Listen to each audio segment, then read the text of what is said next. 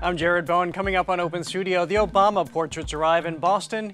We get the inaugural impressions. Oh, literally, when I walked in, I got chills. I felt very proud. The first thing I said was, oh my God, this is so dope. Seeing Black people represented in this way. Then a return to Oz with Wicked author Gregory Maguire.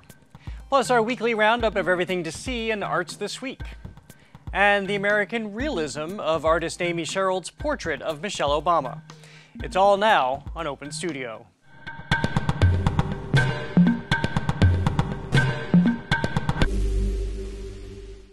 This Museum of Fine Arts Boston Gallery is teeming with portraits of leadership, global leaders, leaders in family, community, and culture.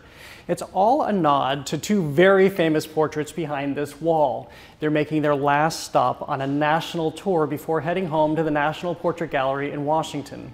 So we came here to get people's first blush reaction to seeing the Obama portraits in person. To me, it is historical. It's groundbreaking. I love the contemporary perspective, but also bringing in the history and what is important to the president. I like the flowers that are represented in it, the natural environment, and just a different take than what we think of portraits. There's this long history of photography and photographs excluding the African American experience.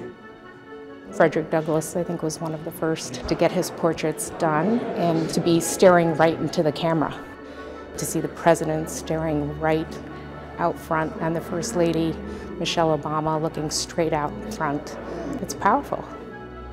I feel like the representation of Michelle doesn't get across her warmth and kind of her accessibility, even though I know that's what the artist Amy Sherald was looking to portray. But it doesn't show her humanity as much as I wish it did. The portrait of Barack Obama is more, it feels like he's really looking at you, wanting to know what you're thinking. I love the technique, the grace that the artist used to depict her, and I really, really loved it. Yeah, the photorealism was pretty cool. The background kind of sticking over Barack's picture was really pretty neat. And the colors were just so vibrant. In contrast to each other, it's pretty cool too to see the two different techniques, two different styles, just completely different. They're beautiful. They're absolutely beautiful. They're like chilling. I got goosebumps. Kehinde Wiley's a phenomenal painter, obviously. Like, his work is absolutely beautiful, and then Amy as well. I think she captured Michelle Obama beautifully. Seeing these pictures up close was just amazing. I didn't think that it was going to look the way that it did, nor did I realize the size difference, you know, on your phone versus in person.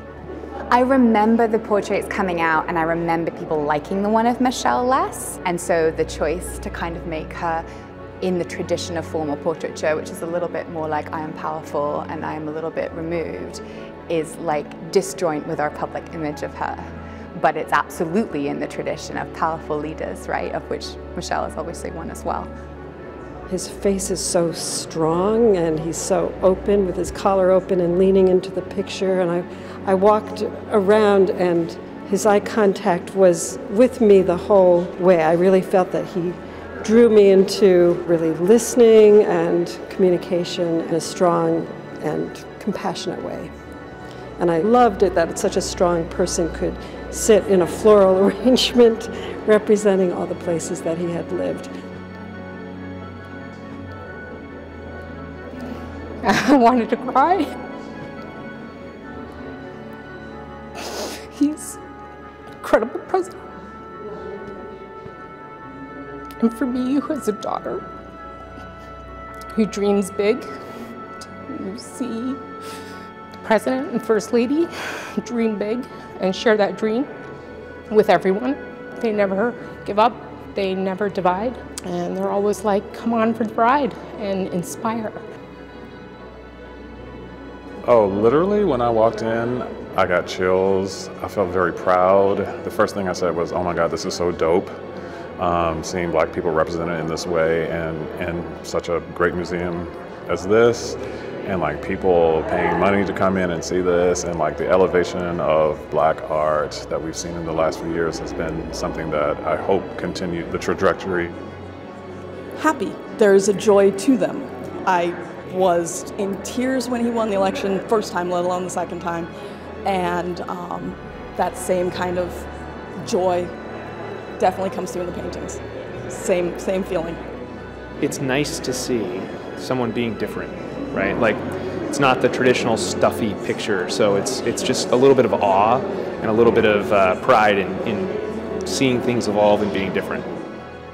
When I started reading the notes on leadership and just reflecting on what I'm looking at, I've got tears in my eyes, because I think that as a Black woman in America, it's hard, you know, and to see these influences and these leaders, you know, portrayed in this way is beautiful.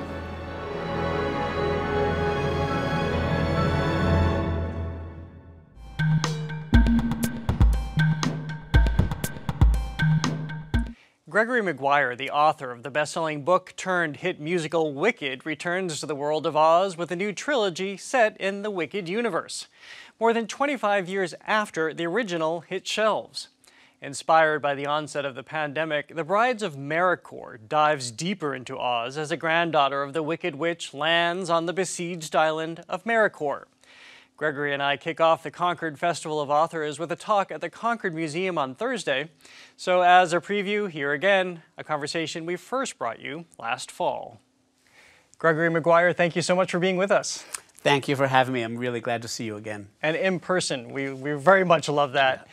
Well, let me start with your book. We thought, and I think you even said, you had kind of retired from the land of Oz. It seemed like a pretty definitive departure, and I apologize for this, but is there no place like home? Did you have to get back there? Well, there's no place like home when you have to go abroad during a pandemic. And to be stuck at home with some teenagers and no international air tickets and not even a library card that was functional because the libraries were closed, where do you travel except in your imagination?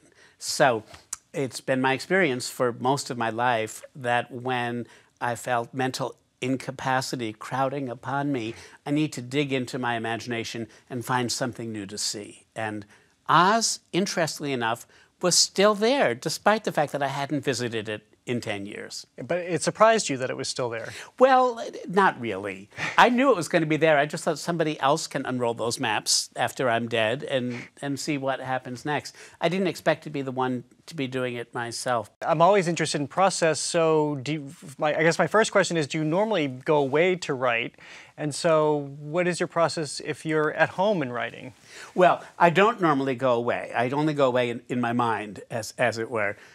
And the process, Jared, is not much different from how I developed it when I was in 3rd and 4th grade, which is I buy a new pen and I buy a new notebook where it hasn't been messed up with smudges or bad spelling errors. And I start on the first page and I start writing by hand. So you're writing this during the pandemic. How much of the themes of this world, the pressures we're all under, the stresses, how much do they work their way into your novel? I'd say in this case, quite a bit. I've always used it, these particular creative efforts, as a kind of way to consider what is happening in the contemporary moment in which I'm living and try to find a way to survive it. So the book, The Brides of Maricourt, starts on an island that not only the 7 inhabitants can't get off, they don't even know anything about the world beyond the island in which they've been raised since infancy. So that feels sort of pandemic-y, doesn't it? Well, that's as you're talking, I'm thinking the world changed so much and so quickly. We careened from one thing to the next. So is there a lot of careening in the novel too, as you in this world are adjusting and writing about this world? Yes, there is, because one of the things that happens in this book, and indeed it happens in most of my books that are set in the alternate universe that includes Oz, is the friction between the lives of common, humble, perhaps not very well educated individuals and the socio-political dynamics that strangle their lives and their world. Well, going back to your worlds, was it even though you're returning to the world of Oz, as you say, we're now dealing with the descendants of the characters we know from the original Wicked. Was it hard at all to leave those characters behind and start to think about the next generation? It is no harder to think about the next generation than it is to turn from the casket of your great-grandmother and take your great-nephew in your arms, even at the service, and say, here we are together still. Let's see what life has to offer. What about the fans? I mean, fans of your stories are so ravenous between the theater adaptation, your books, of course. I'm going to ask you about the film in a moment, the upcoming film, that is. But how much allegiance do you feel? Do they ever filter in? Do you think, oh, well, maybe this is the misery, the Stephen King misery story, right? I can't do this or I can't do that. That might upset them. I might get my ankle smashed by a sledgehammer. I've had those worries in the past. Luckily, my ankles are no longer attractive enough for the sledgehammer, so I feel like I've escaped that particular future. My fans have been extremely respectful by following me in directions in which they didn't know I was going to turn, and they don't always agree with what I've done. Lots of times I get revisions of, the last chapter should have gone like this. Here's 40 pages of handwritten material so you can see how you should have done it. Pay attention next time and do it better. All that suggests to me is that the world that is alive to me is also alive to my readers. That makes me very happy. So what was it like to experience? You were just in New York for the reopening of Broadway. And what better emblem than the reopening of Broadway than to see Wicked back on stage? You were one of the central figures, in addition to some of the original cast who were there. What was that like? Well, it was, all I can say is 18 years ago when Wicked opened and there was a Broadway premiere, I thought nothing could be more exciting than this ever in my life. But I did not anticipate a pandemic. The fact is that of the 1,700 people in the room, all vaccinated and masked, there were maybe only 2 who had never seen the play before. So that every piece of stage business got its own round of applause.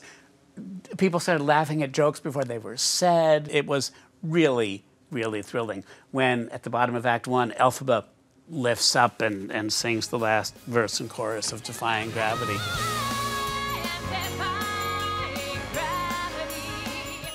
She lifted up and she's like, it's me! And the entire 1,700 people lifted up too and started screaming. Well, I can't let you leave without asking about the film. I understand that they're beginning to assemble for filming the long awaited film adaptation of the musical, which is an adaptation of your story. Right. What can you tell us about it? As far as I know, the principal casting has not begun yet. But the teasers are out there every 2 or 3 days. It's like, like getting fortune cookies. Like, who's it going to be? Well, so I have to ask. So who was the first, more than 20 years ago, who could play Elphaba, and who now? In my mind, Glinda was played by Melanie Griffiths, working girl era with lots and lots of curly hair. She has a high voice, too. And Elphaba was played by Katie Lang. So that was 28 years ago or so. I think there must be people who are thinking of Ariana Grande for Elphaba, given that I know she loves the songs and she loves the role. And I don't know about Galinda. I'm a real fan of Annalee Ashford. I don't know if you know her. I've seen her many times. I think she is just terrific. Well, Gregory Maguire, always such a pleasure to speak with you. We'll compare notes after the film comes out. Absolutely. I can't wait. Thank you so much, Jared, for having me.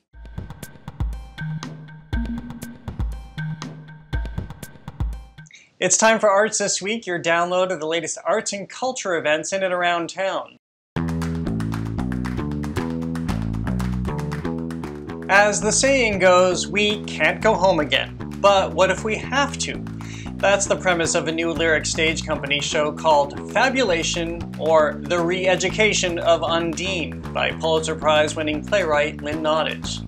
Undine is living large, riding her Ivy League education, running a boutique New York PR firm, and corralling celebrities.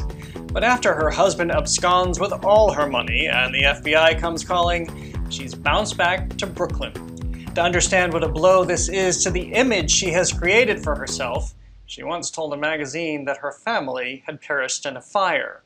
To her, that was a much easier truth than confessing that she came from struggle. Undine is the name of a lead character in Edith Wharton's 1913 novel, The Custom of the Country. So with that as her springboard, Lynn Nottage has crafted her own updated comedy of manners. We watch her, Undine, reconcile who she thinks she's supposed to be, which is pretty bougie as she admits, with the reality of her upbringing. No silver spoon, but parents who worked hard as security guards, a brother grappling with PTSD from his military service, and a grandmother with an unfortunate drug habit. Often wickedly funny, this production of fabulation draws us in with the wicked truth of what our backgrounds say about us, or rather, what other people say they say about us.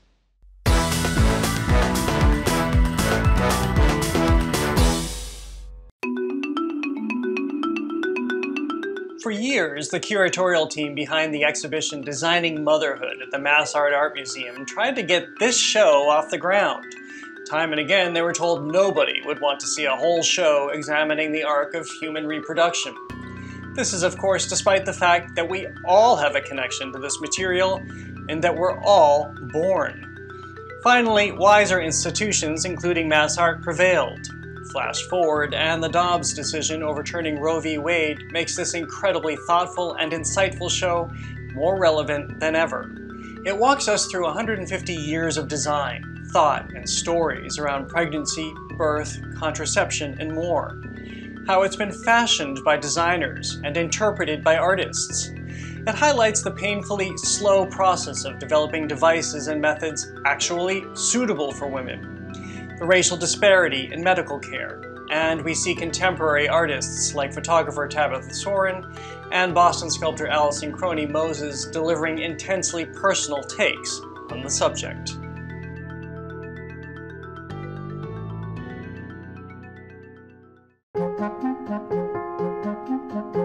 The Boston Public Library has one of the most extraordinary collections of books, art, and manuscripts in America.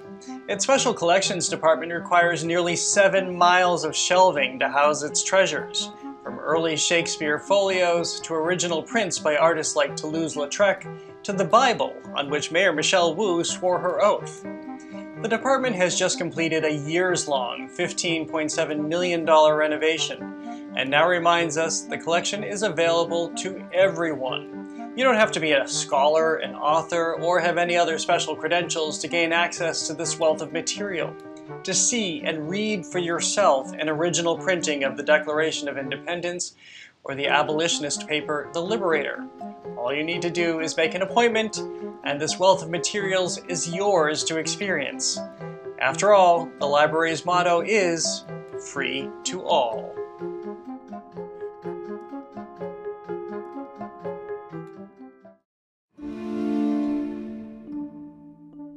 Ancestry and legacy is at the heart of the new Museum of Fine Arts Boston exhibition, Touching Roots.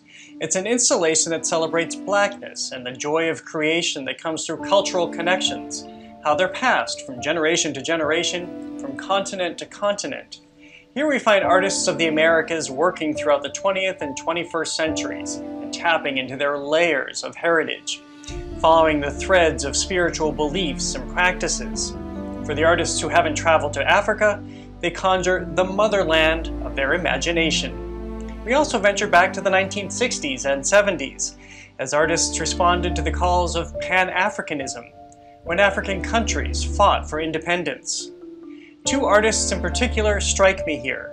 Lois Mailou Jones, the first black woman to graduate from the School of the Museum of Fine Arts, she roamed the world from the 1930s to the 70s. Filling her canvases with her impressions, and Stephen Hamilton, a contemporary Boston artist representing a Dorchester High School student as a legendary African leader.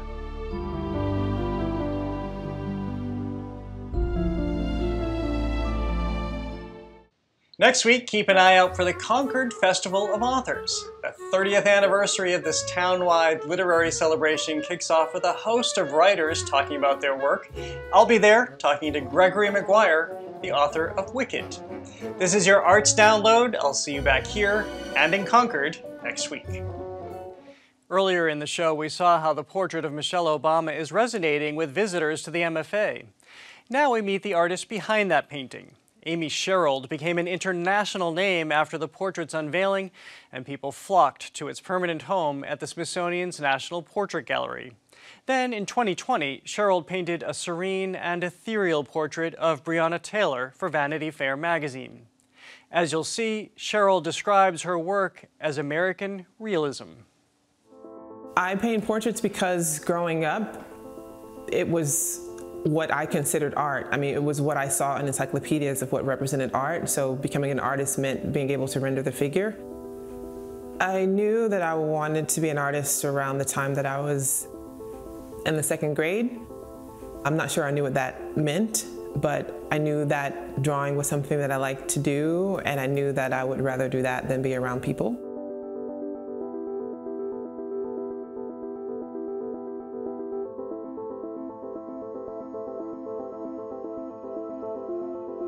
It found me. Yeah, I did not find that style found me. I don't really have a descriptor for my style. I loosely attach myself to the genre of American realism. Being that I consider myself mostly self-taught, it's just how I paint. It's how I see, it's how I paint. My subjects are people of color because I choose to paint and put out in the world idealized versions of myself. Also realizing that if you look at the art historical canon, there's a lack of representation of people that look like me. And that was enough reason for me not to want to paint anybody else but myself. I don't place my figures within a context because I want the viewer to have a singular experience with the person that's in the portrait. The person that's in the portrait, they're aware of the viewer and they're aware that they're in this painting, if you will.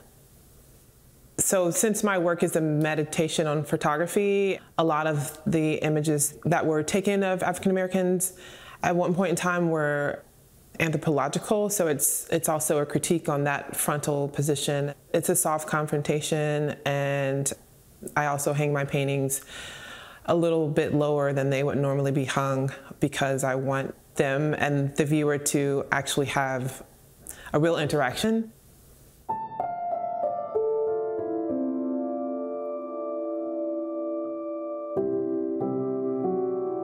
For me, Michelle Obama's portrait, beyond the professional and the historical aspects of it, I think it changed who I was as a woman.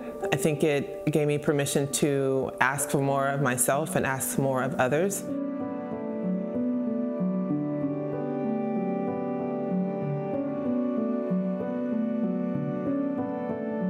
Success has not changed me. It has given me more agency to do things that I want to do in the community. It's given me social leverage. I don't consider myself an activist, but I consider myself a humanist and somebody who is aware of what I have and what other people don't have, and to share what I have gained with other people.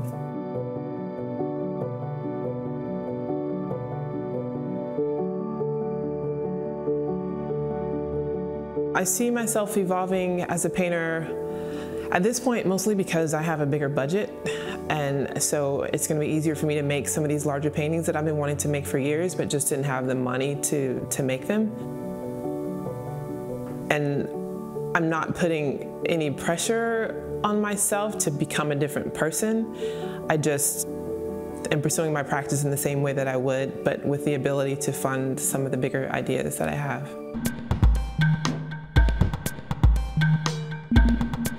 And that is all for this edition of Open Studio. Next week, how an entirely new art form came to be. We visit Steppe Africa. As always, you can visit us online at gbh.org/openstudio. And you can see us first on youtube.com/gbhnews. Remember, too, to follow us on Instagram and Twitter at OpenStudioGBH. I'm at @TheJaredBowen. Every Friday, Jim Browdy and Marjorie Egan offer up live performances on Boston Public Radio. So we leave you now with the Neve Trio, performing at our Boston Public Library studio in August. I'm Jared Bowen. Thanks for watching. Hold on to your seats, strap on your seatbelts. This is Piazzolla at his best as played by Neve Trio. Here they are.